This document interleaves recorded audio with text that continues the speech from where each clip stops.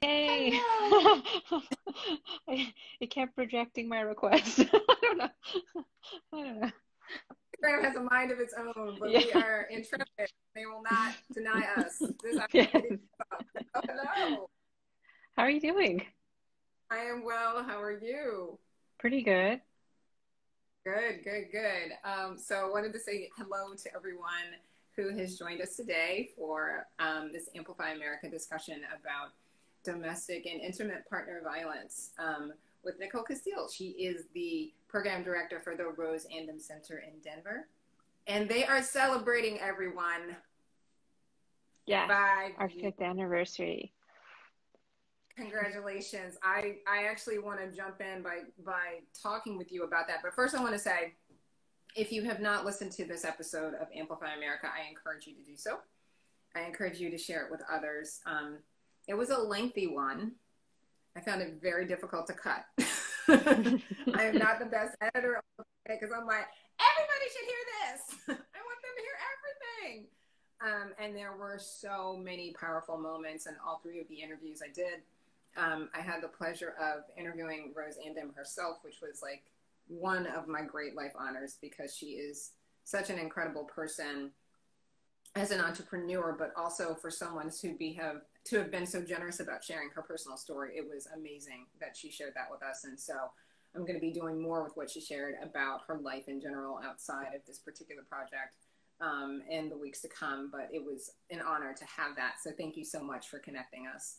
And then we also have Lynn, who is the president and CEO of the National Coalition Against Domestic Violence. And she shared her personal story, but also her work as an expert and an advocate and how all of those things were intertwined. And she had some very powerful insights about her journey personally, but also her professional journey and knowing what her limitations were and how things affected her. So a huge part of the work that I do with this effort is to get you to understand that advocates are human beings. And when you are on the front lines of doing this work and helping people through difficult situations and traumas, it can be very, very challenging. And so I was so happy and honored that she got to share that. So there are so many levels of things that you're going to get when you sit down and listen to this. I got a couple of text messages from friends who are like, you know, your interviews are always really heavy, but I feel like when at the end of it, I come out on the other side, I feel empowered. So, you know, it's a big gift to actually hear that from someone because that is really the purpose. It's like sometimes you got to get into the muck and the mire to get to the promised land. So thank you guys for supporting this work continuously. Again, go back and listen to this interview if you haven't. Listen to it again, share it with other people, listen to it with other people, and think about what's happening where you live in your community around this particular issue. Think about the relationships that you have with other people where you've seen some of these signs that we brought up in the interview as well, and I'm sure we'll talk about today. And then think about what is happening right now in this historical moment with all of the things that are going on in the world and how those things add pressure to the pot that generally generates domestic and intimate partner violence. But I have a personal thing that I wanted to share because when I was editing through it and I was thinking through it, one of the things that got me, Nicole, was I did not think that I had experienced domestic violence because I have not been in an intimate partner relationship where that was present. But I grew up in a household where that was present. Right. It never occurred to me until I was having that conversation and somebody was like, well, you experienced that. I was like, oh, I had no clue. Like it never occurred to me. Of course, it had an impact on me and it had an impact on me on how I saw myself, how I saw other people in relationships, what kind of choices I made. So I kind of I want us to kind of get into that because I think something similar happened in the space of like the sexual trauma interview that I did, where in generations before there was such a cultural acceptance of this type of behavior. One could say it was due to toxic masculinity. One could say, you know, dominant gender roles and if you fit into them or not and what the expectations were. But this is a little bit of a freestyle. We kind of exchanged emails yesterday and Nicole's like, what are we going to talk about? I was like, you know, I don't want to do like a formal interview. People say that they miss the conversational part of me. So let's just have a conversation. But I wanted to kind of start there and then go back to the celebration of your fifth anniversary and kind of how things have evolved with you all through COVID and what COVID looks like now and how Mm-hmm. operating. That's a big part that I want to talk about. But I want to kind of start with the beginning of this, which is for me, our personal awareness of domestic and intimate partner violence and what you think people are on the day to day kind of understanding about it, maybe missing about it. And so they're not capturing it and they're not really thinking through how they can um, deal with it both personally and professionally. Sure.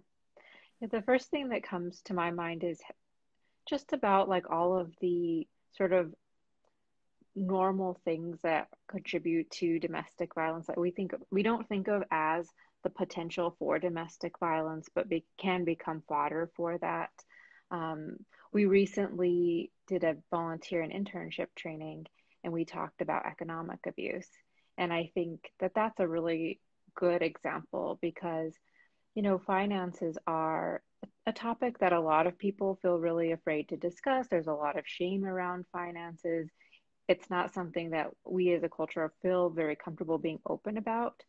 And a lot of the traditional things people do, which is to like have a joint bank account or share resources, or maybe having one partner dependent on the other while they're staying home with the kids. All of that seems very like normal and innocuous, but a relationship where there's power and control, that becomes the very grounds by which economic abuse can happen. And we then have clients that come to us who've had their credit destroyed, or they've never had their own bank account, or it's even being able to put away a little money on the side is nearly impossible because their partner has been tracking their bank statements and their credit card statements. So for me, I think that's one of the top examples I can think of. Yeah. It's interesting when I went to your website and when I went to the National Coalition Against Domestic Violence website and I saw how extensive the financial literacy piece of this and also the financial recovery piece of this was, Mm-hmm. it struck me as one of those things that I don't think that we've actually discussed. And I was like, this is extraordinary because, I know in my chosen family, like my nephew, they have an extensive financial literacy course at, his country day school or whatever. And that's not Mm-hmm. something that every generation kind of grew up with. But think about power and control and coercion. I mean, there's no more frightening space for that to occur than in one's finances because then they don't have the agency to really move on from that. But that kind of goes to also what you all do at the Rose Andom Center. So let me kind of go back just for the people who don't know about your work. You are in Denver, Colorado. You are endowed by the amazing and wonderful Rose Andom. She is someone who grew up in a situation where domestic violence was present. She was also in a relationship where domestic violence was present. She's an extraordinary entrepreneur who owned several McDonald's restaurants in the Denver airport. She went to the mayor and had a conversation and said, I want to get back. And what am I going to do? And he asked her what she was passionate about. And she said domestic violence. And so that's a little bit of the story about how it came together. I want you to fill in the blanks of that a little bit. But your work in counseling and support and protection and the fact that it is a one-stop shop, it's such an incredible national model that a lot of people are trying to get to. So I want you to talk a little bit about what it is that you guys do, how it's unique and hopefully becoming more normative, and why it is so helpful to this population in this critical time. Sure. So, in many places, if someone's a victim of domestic violence, they'll go to a community-based organization, and that organization will pair them with an advocate. And the advocate will find ways to connect them to all the resources they might need. So, that might be a legal resource or counseling, housing, but none of those agencies are in that domestic violence organization. They're out in the community. They require that you build good relationships. They're also in many ways like different fields, so there's not a lot of shared knowledge. But a victim will need all of those resources to be able to get their life back to a place where they feel empowered and they're thriving. And so, what's unique about Rose Andom Center is we're this big collaborative. So we're a place where you come into the building, you meet with an advocate, and we have all those partners here under one roof. And so, a client can decide that they're going to make a police report and they can have an advocate there with them. They might need medical care, and we have a full service clinic on site. Maybe they'll want to have their kids get services. So we have partners that are providing services to children and youth. And what's really special about the collaboration is that not only are we able to help the survivors get what they need in one day or over a period of months, but we also train each other. We improve the way in which we serve victims and survivors of domestic violence because we're always learning. And you get people and organizations that maybe never mingled before, and they're really building a community which ultimately benefits survivors because they see there's a whole community that's wrapping support around them. I just think that's extraordinary. I remember when I was having an interview with Rose, and also when I've done some of this work locally or when I did it in undergraduate years ago. I mean, you couldn't find people who understood the language of domestic violence, precisely what domestic violence was, let alone could find one of the things that you just talked about, to help them try to navigate this. So being able to have a place where there's sort of wraparound services where people are constantly interacting with each other. And I love the best part of what you said is we're getting better because our interaction with each other is informing the work that we do. It's sharpening it. It's making it more efficacious for the people that we're trying to serve. And ultimately in anything that we do, that's what we want, right? And so I love to hear how that's evolving. So, I mean, how long have you been with the Rose Andom Center? And then in the 5-year period of it, what do you know about how this center has evolved over time and how you've done your work a little bit better every year? Sure. So 5 years is, as I would say, is we are toddlers in terms of the nonprofit space. We're still very young. And I've been with the center for 2 years now. And most of that time was during a pandemic. So it's been a very interesting time to be here as the center is really growing and developing. I would say probably, and this is probably obvious, but the thing that we got the best at was being able to provide services remotely, which we are still doing. So we have our doors open. We can accept walk-ins on a daily basis. But I would say at least 2/3 of our clients are still preferring to have their services remote, so and primarily over the phone. And that was something that when I started here, we didn't do at all. We were really about getting people in. We would, and we still do, but we would have them come by Lyft, and they would be here in the building because so much of the identity of the organization is around the building, which is wonderful and beautiful. But also it can be a challenge for clients that are coming from some distance. And also right now, what we're hearing is that many clients, they haven't really left their homes, during much of the pandemic. So it would be notable if they were to suddenly leave to try to get services. So it's much easier for them to find a private time to be able to reach out. So I would say that that's been a big shift. The other piece is just that the organization has grown massively.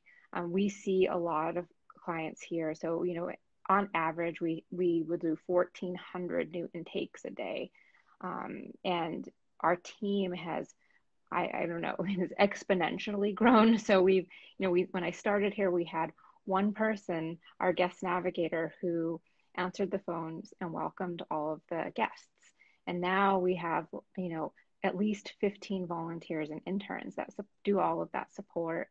They're answering the phones remotely. We have people in the building. So we've really grown to meet the need and the demand for services. Okay, so bravo for being able to make that pivot, but that also tells us something really troubling, right? That the demand is there. So what can you tell us about pre-pandemic, pandemic, and where we are now as far as like the demand increasing? Sure. So I think that what we saw most notably was that the cases were much more complicated. and in Mm. particular around housing and economic stabilization. So, I think that in the past, we would, of course, have clients that needed to look for affordable housing, et cetera. But now, because of the economic impact and also what's happening in Denver, which is that the cost of living is spiking right now. So Denver is undergoing a really big boom. There's a lot of gentrification. And so folks that have been here for generations are really struggling to even be able to afford a one-bedroom apartment.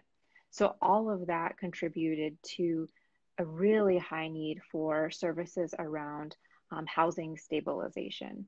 We also had a lot of clients come back to us, which is also not uncommon, but I think it speaks to the complexity of their lives during the pandemic. And then, as so many women had to leave their jobs during the pandemic. They became the caregivers for their children and relatives, and that also put a strain on them and made it more complicated for them to be able to flee abusive relationships. Yeah. And so as you all shifted to meet that need, were the resources available? I mean, I know in our interview we're like, look, we've shifted from, providing legal resources to trying to figure out this housing piece. And with everything that's happened, with the safety net from COVID being something that is, stopped, with regard to unemployment, with regard to mortgage and rent, um, what are you trying to navigate with, and are you finding partners who are willing to help you, hotels and things of that nature who are trying to help you, or is it really at a crisis point? I would say a little bit of both. So there were a lot of private organizations, hotels, as you mentioned, that were there for us, are continuing to work with us and our clients. And there was funding made available through the Colorado Office of Victims Assistance, COVA, which we tap into to be able to fund those hotel stays. So that was a brand new thing that happened as a result of the pandemic. So there were new things that came about. And also, I think that many of our organizations, in particular, some of our government partners and smaller nonprofits, they did take a loss financially. And so, and I think that they're very much still in the rebuild process to building up those services. So I would say it's probably a bit of both. Okay. Um, I'm going to stick with the resource needs right now, and then I'm going to pivot to how we start to help people who are facing this challenge think about it with what we're dealing with today. But I want us to take this time to think about the needs that you are seeing, that you can anticipate that you're going to need going forward, especially. And I always think about this part of the year as a really lovely time for a lot of people. It's a lot of holidays, it's a lot of celebrations, but it's also a really scary time for a lot of people, right? So I always start to get energetically a little bit worried when end of September comes around, because all these holidays are coming up, and either there are points of wonderful celebration and gathering, or there are points of like a lot of pain for a lot of people. Yeah. So in this time of year, also people get really interestingly philanthropic, right? They want to start giving, and they want to start saying, okay, well, how are we going to do the end of the year thing? And I always laugh at people when they say, well, April, what do you think about like giving back? And I'm like, look, I feel like Americans are very good at giving back Halloween to like Christmas, right? We want to do something for the kids for Halloween. We want to give a turkey for Thanksgiving and food. And then we want to do the gift cards for Christmas and, Hanukkah, Kwanzaa, whatever. And all of those things are important, but you want to, one, teach people how to fish. And the other part of it is you want to have it so it's sustainable and it's not just this one feast or famine kind of thing. So given that construct that I believe that a lot of Americans have, what do you want people to know about the kind of resources you need? And I'm saying this not just for average everyday people who are looking. I want you to address us and them. I also want you to think about if there's a business listening, or someone who works for a corporation, or someone who works for an entity where it's, a private LLC, and they're trying to figure out from a business perspective, how do I help? What are the ways that we can help? We talked about this in the interview where it was like, you can donate items, go to the websites and look specifically for what they have, but there could also be mentoring or also job opportunities. Talk to me a little bit about what do you need? because I know you have the needs and I know you have Yeah. wonderful partners, but I know that the need is expanding every day. So what are the specific needs and how can these people kind of reach out to organizations like yours and meet that need? Yes. So I would say the big thing that I would want to call attention to is Camp Hope America. And Mm. so Camp Hope America is a branch of the Alliance for Hope, which is the national organization that the Rose Andom Center is under. And what it is it's a summer camp, lasts for maybe about a week, Mm-hmm. for all the kids whose parents are receiving services here. And Mm. it's an incredible program. This coming summer will be the first year that the Rose Andom Center has our own Camp Hope. Mm. And what we really see it as is prevention. So I'm thinking about, in Rose's interview where she mentioned, when you grow up in a home where there's domestic violence, unfortunately, sometimes you might also become a perpetrator. We see this as the opportunity to have that intervention, to provide more support to kids. And we just sent two of our staff members to a Camp Hope in California, and they came back just completely inspired. Like, every day we're doing such difficult work, and this is the opportunity for hope. So, in terms of how people could help out, there are Camp Hope Americas for a lot of family justice centers throughout the country. And there are opportunities there where you could become a mentor. They have a year-long mentorship program that goes along with Camp Hope called the Pathways Program. Mm-hmm. You could donate sleeping bags, camp gear that the kids might need because they in many cases they have never really been outdoors and they don't have that equipment. If you're a big corporate sponsor like REI, for example, I think that that's a great way to either do in-kind donations or provide the financial support. So right now, I would say that is where I would want people to put their funding because that's the future. We do have to make sure that there are the services available for folks who are in the most imminent crisis, but we also want this to end. And I think that that starts by investing in young people. Yeah, I love that. So to meet the need of let's end this, Camp Hope America, we just gave you a shout. Mhm. Amplifies Americas is following you, and we also our chat. So definitely, but you also have these day-to-day needs. You have housing needs, you have material needs. Mhm. Clients that you serve. I am sure that the Rose Andom Center isn't the only place in the country doing this work. And what are the general needs that people on a local level who are like, okay, I've donated to Camp Hope America, I want to do more. What do I do for the House of Ruth? What do I do for New Directions in Ohio? What do I do for the Rose Andom Center? I mean, in this time, I really think financial assistance is the best.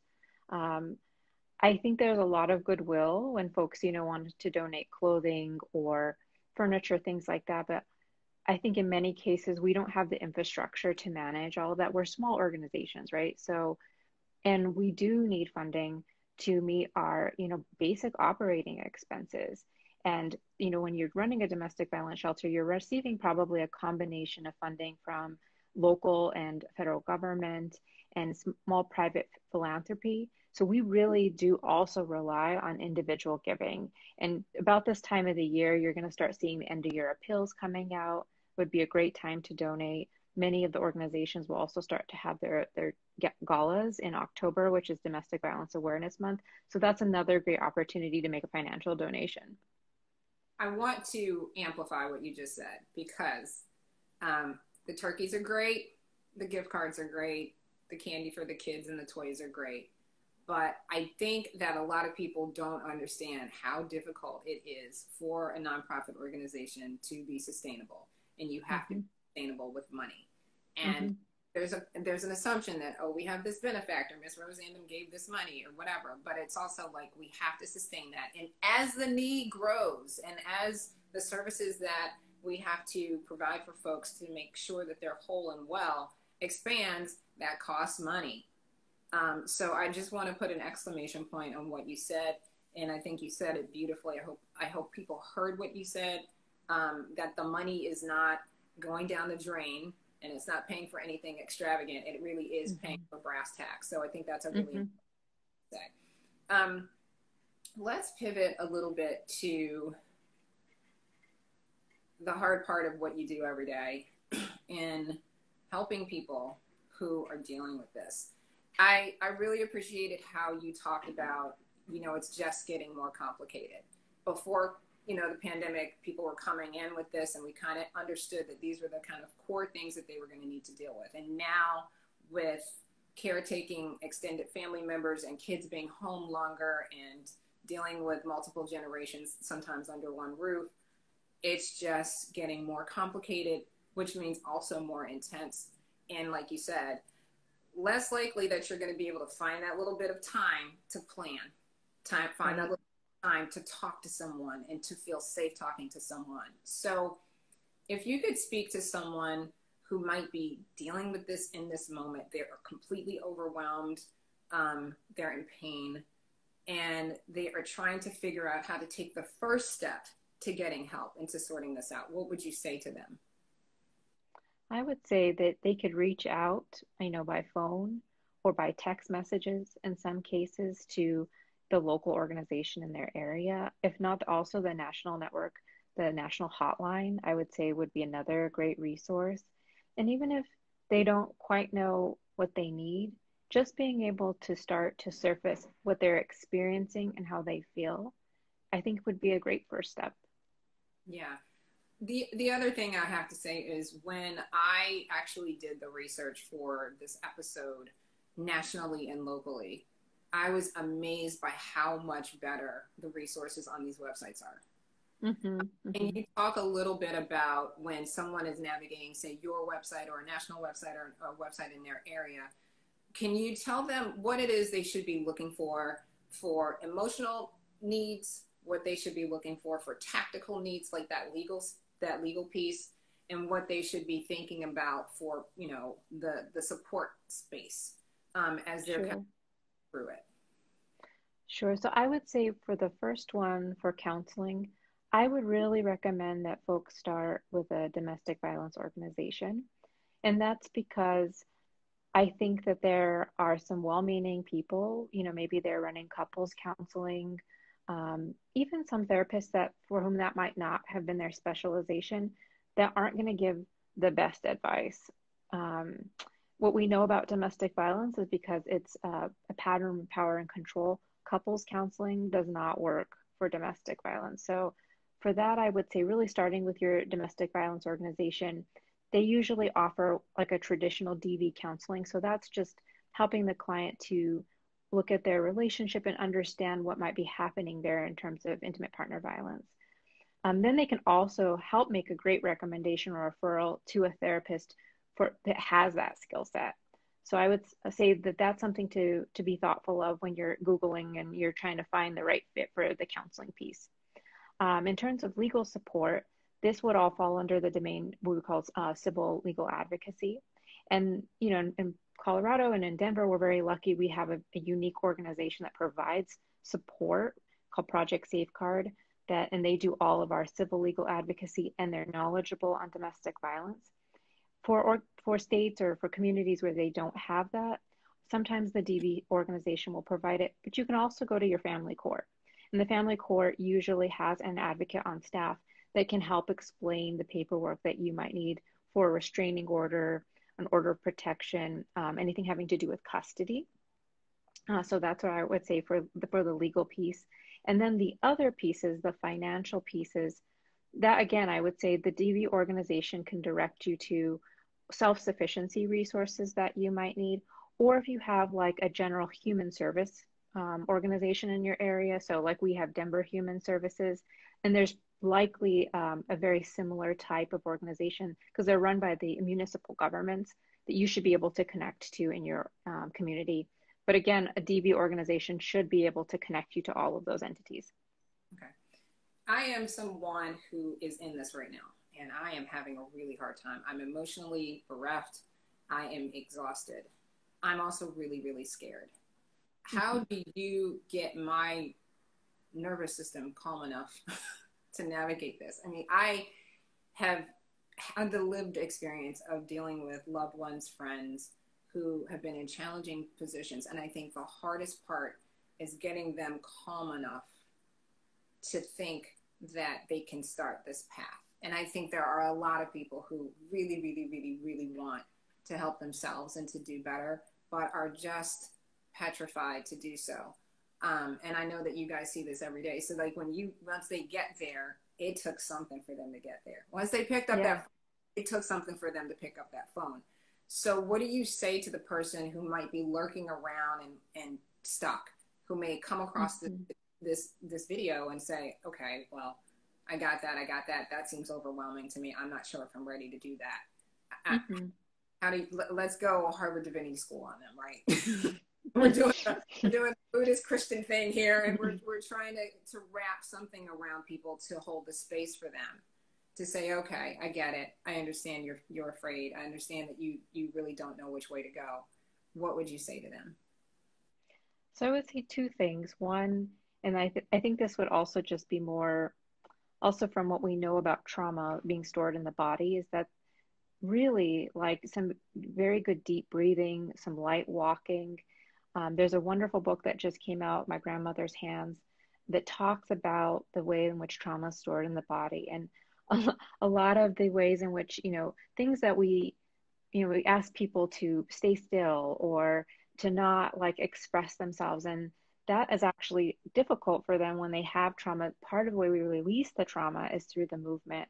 So there's a lot of Yes, there are a lot of great resources out there about trauma-informed yoga, deep belly yes, breathing, which calms the system down so that you can be able to be present again. So I would say those types of modalities would be excellent to use throughout the process. And then I think the other piece is just knowing that it is a process. And even if you can't, if you take one step forward and two steps back, that's okay. Like just keep going. And it may take a long time. But I think sometimes folks feel like if it doesn't get fixed today, it's hopeless or and what we want to share is like we're going to be here for the long road. And there are a lot of reasons people go back and we understand that and we're still going to be here for you. And I think the domestic violence advocate is that compassionate, non-judgmental person that's going to be with you, and no matter, if you however long it takes. So I would say that those would be the two pieces that I would want people to hold on to when they think about reaching out. yeah, I think you're right, and I think that one of the things that I would add is that you have to do your best to find an ally. Um, it can be someone in your household. It can be someone outside of your household. It can be someone you are social with. It could be somebody that you work with. But you have to find a safe space if you can to navigate this, so that you know that you're not alone. And then if you can do your very best to kind of release any kind of cultural shame or guilt around your situation, Mm-hmm. because you find that it's more normative than not. And the other thing I would say is to do some research and listen to people who have gone through this. Like I saw an interview Mm-hmm. with this woman, Cece, that you guys worked with. Mm-hmm. Mm-hmm. I mean, you just look at Cece and you're like, oh my God, she is a vision. She looks like joy. You would never know that she came Mm-hmm. through this. So there are tons of examples out there of people who have had this experience, who have sought out the resources. Cece said, what? This is the best call I've ever made, Mm-hmm. right? It just completely changed her life. So I just want to be of encouragement to people to let them know that there are examples out there that can reinforce what it is that they want to experience, and also allow them to take a turn and a pivot away from what they are in this moment. Is there anything else that you wanted to say about the current state of affairs of the Rose Andom Center, how you guys are navigating this part of COVID? Because when I talked to you, we were at a certain part in this COVID journey. I can't even say what the COVID journey is right now because I really don't. Right? I'm like, is it going to end ever? Like, what is happening? Like, can I touch people Mm-hmm. again? I don't know. So, what are you guys dealing with it? How is it different than the last time we had this conversation? Yeah, so I think we spoke in March. So I think I was home again at that point. We were in and then out and then it. So um, I think that we're optimistic, but Yeah. there's still caution, right? So we're now in the place where by October, most people are going to need boosters. Yeah. Um, so it's not where I think we totally thought we were going to be, which was like vaccinated and free and clear.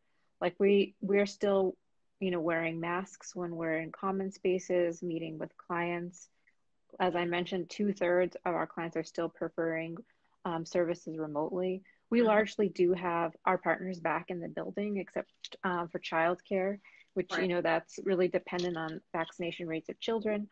So I would say we're optimistic, but we are moving probably at a more cautious and slower pace than probably we would have anticipated in March. Yeah, yeah, yeah. Yeah. You're celebrating. How does that look?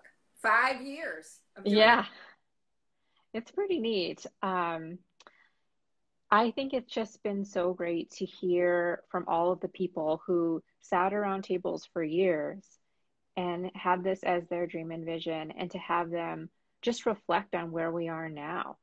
So, and we also just had a new family justice center open up in a neighboring county. It's called Porchlight. They're in Jefferson County. So we're starting to see, yeah, we're starting to see the growth there. I think there are rumblings that there might be another one, hopefully starting in maybe Boulder County. So I think that really the model is bearing out to show that this is a really unique and successful model. And I also would say, like, want to lift up our collaboration with our system-based partners. So that would be the district attorney's office, the DV detectives, and what we're really seeing is that they value the Rose Andom Center and our partnership because they want to provide victims with a very comfortable, dignified place to receive services. And so, I think that those partnerships, well, and I think I touched on this when we first talked, which is like those collaborations and partnerships are not the norm in a lot of places. And we have a really heightened tension right now um, in the country because of police brutality and revisioning the criminal justice system. I think that family justice centers are one place where you can see positive collaboration happening. We're not perfect, but we're getting better. And one heartwarming thing you see is that when the DV detectives are here, they start to soften too. That we've heard stories of, they start to see the full families and the children. And I think that we need to have collaborations like this so that we can really figure out how to work together for the sake of survivors. Yeah. I want to highlight what Rose said in the interview about wanting more consequences for perpetrators. And this is a complicated topic, as we fight for criminal justice reform and we want to put an end to police brutality, we also need to look at like providing legal support for domestic violence victims who want that. And I think the family justice centers are a positive place in which we can see that collaboration starting to happen. Yeah, I gotta tell you, it's, I think we talked about this before where like both of us in our undergraduate years kind of came into contact with this space, right? I, as a member of my local sorority, and that was our, our civic engagement, right? And how far it has come, you know, Mm-hmm. or I felt like we were just kind of putting a band-aid on, a huge gaping, gushing geyser. And I didn't have a lot of hope. I got to tell you, I was like, this is terrible. Mm-hmm. How are we going to do this? And to see all of these agencies and entities kind of come together and really say, okay, we've got to wrap ourselves around each other and figure this out. It's just hopeful to me. Did it take Yeah, 30 years? Sure, it took 30 years, but that's kind of how evolution happens. So I'm just right. grateful that it's happening. And I'm grateful again for Rose to have the vision to have endowed this with so much love and respect for herself and her family, but also other people who are going through this. And just she's Right. so sober about it too, right? Yeah. And that I think that sobriety, with someone from her kind of background and all of her accomplishments, also allows us to say there is more to be done, Mm-hmm. right?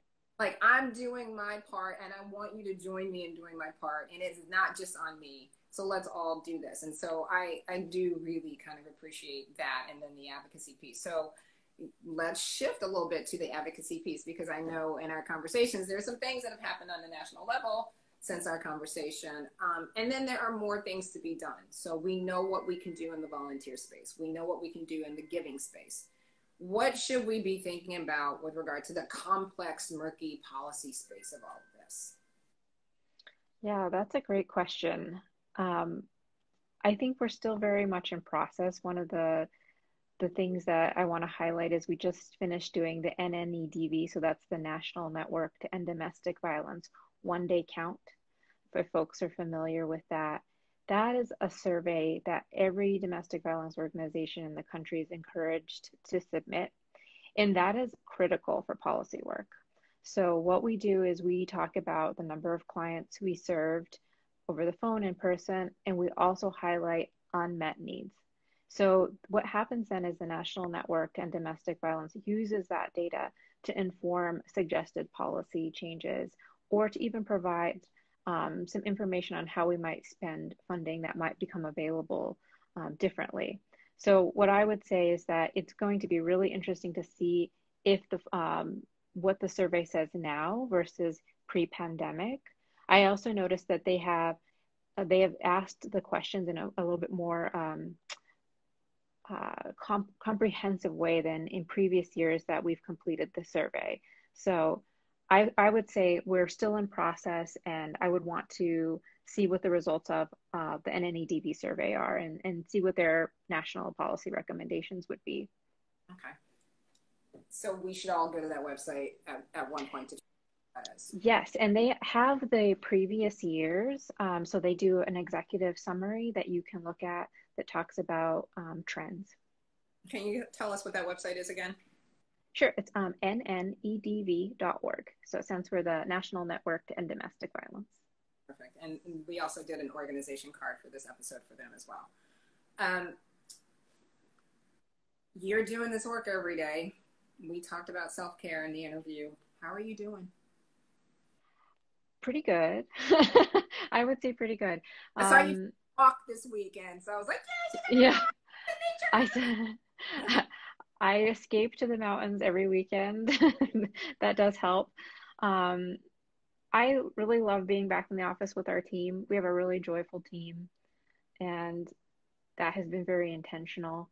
Um, I think that it's really hard to do the work in isolation. And what I really tried to shift about myself in the pandemic, and even about my leadership style, um, is to be much more um, collaborative. So, really be intentional about shared leadership.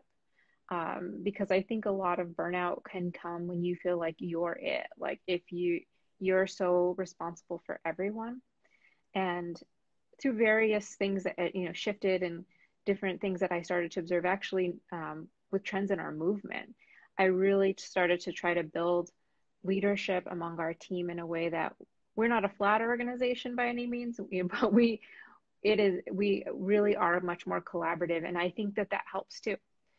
Because we don't all need to be at 110% on the daily basis for us to keep in the work. Yeah, yeah. My heart just exploded when you said joy. Tell me how that's possible. Um, for our team, I think one big thing we do is we celebrate our wins. So we use Microsoft Teams, and we have a channel called The Wins. It's like all in caps with like 4 exclamation points. And we encourage people to post their wins. And there are really big stories in there, and there are stories of the collaborations. There are stories of things that we thought were impossible that happened in like short timelines, that just speak to like that never give up attitude. And it's hard work for sure, and the collaborations are not always smooth, but the advocates who are diligent, and they they really make it happen. And so I think really being thoughtful, and um, I don't think it's like this anymore, but I think sometimes people were bashful to share their wins. And, one team member said, but we all need those wins. Like we need that. And then you see a new team member come up and they'll post their first win, like celebrating a successful application that they received funding for. And so I think that's important. And we also like just do silly things together. So one of our interns, um, had kittens and she brought like a whole box of kittens to a staff meeting. And we share a lot of meals together. So things like that. I think that keeps us going. It goes back to my friend who sent the text and said, that was a really heavy interview, but I felt like there was so much hope in the end. Mm-hmm. I think that that's really what this whole effort of Amplify America is about. And the Andom Center is so pivotal to that, because it takes love and tenacity and patience to face such a huge social issue. And I think we tend to kind of doom scroll everything as Americans, when I absolutely believe that we have the capacity on every level. It doesn't matter like what your socioeconomic or educational background is, you have some social capital. So you can do something to help ameliorate these problems. And I think your organization and your work and the people who work there every day, but also the people who volunteer and who sow any kind of seed into the work that you do, are kind of proof of this whole concept that I have for Amplify America, which is we can face these very challenging issues. We can do it head on. We can do it soberly. We can unpack, what the impact is on local communities, but also on us nationally. We can start to think about the ways that policies need to shift, that our mentality about these issues need to shift, and how we need to interact with each other, more collaboratively and more compassionately around these things. And we can get to the wins. I mean, that is right. Like the way from our conversation right now, that like in all of this, there is joy. In all of this, there is celebration. In all of this, there are wins. And we're going to go back to Camp Hope America. I'm going to plug them again, because we want this to end, right? Like, I don't want to have this conversation 30 years from now. I don't even want to be talking about it, right? Like, I want it to be like, that was something that happened in the past, and this is what we did as a progression to end this. So I love that, you're also in the business while you're helping to end this, right? And so I can't thank you and Rose and Margaret and your whole team enough for the work that you do. What a perfect way to honor the Amplify America mission of showing that, average everyday people can have these experiences, go to an organization, be handled lovingly by advocates, and, have empowered lives. And then we can look at that as a witness and say, all right, what am I doing in DC? What am I doing in Denver? What am I doing in Dana Point? What am I doing to help? And so hopefully somebody will see this and be inspired. If it's not happening to you, it's probably happening in your community somewhere around you, somebody you care about, that you will be more mindful, that you will have tools so that you can help someone, help yourself, and that you will be inspired to help, to give money, to give support, to post about it. Posting is really important. It's just as important as any dime that you could give, although we need your dimes.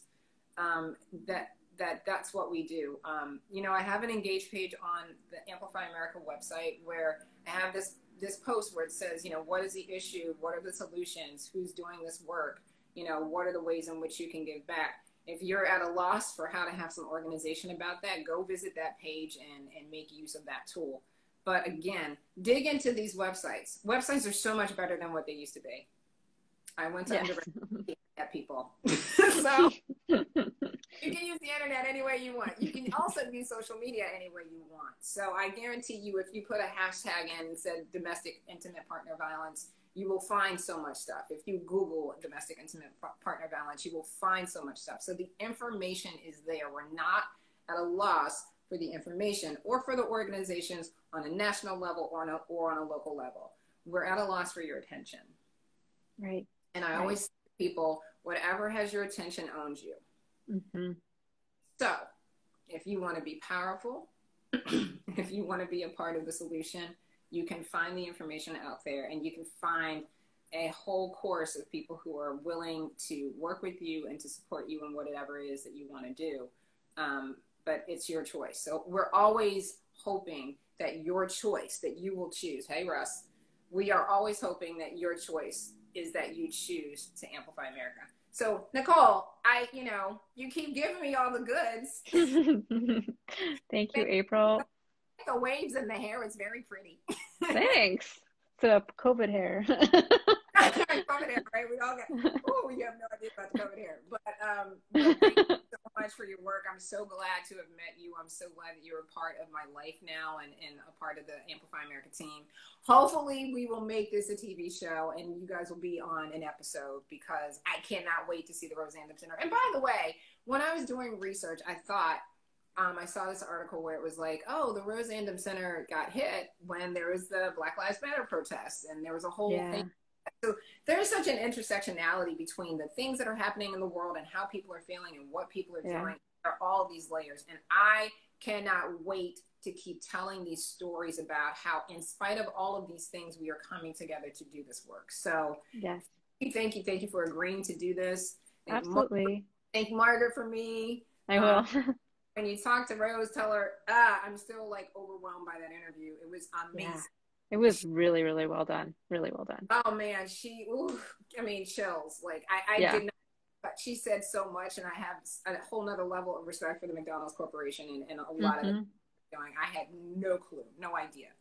And what she was able to do with her life by those opportunities. It was just so remarkably inspiring. So I am grateful for you that you have a work environment where you're doing this really challenging work and you have that kind of support. So bravo to all, and thank goodness for the model. And like I said, hopefully people will come across this and be like, how does she have joy doing this? Let me call them up about their corporate culture, what's going on there. Because a whole lot of people don't have joy and they're working spaces, right? So that to me is huge. So I could gush on you all day, and I probably will in some other ways, but thank you. Thank you, April. And showed up today. I hope that you got something out of this. I hope that it was inspiring to you. And our next episode is coming in a couple of days. It is on sexual violence and trauma in Alaska. Whew. Wow. Let me tell you something. These people are not playing with this work. And the other ones that are coming after that, we got human trafficking in DC and elder care and elder abuse in Wyoming. So we're working through it, and we have people all over this country who, no matter what the issue is, are in it every day working to love on the people that they live with and make things better. So thank you for joining us today. Thank you. Enjoying the last days of summer. And the newness of fall, and just remember to look out for yourself, but also look out for others, and continue to amplify America. Have a great day. Take care.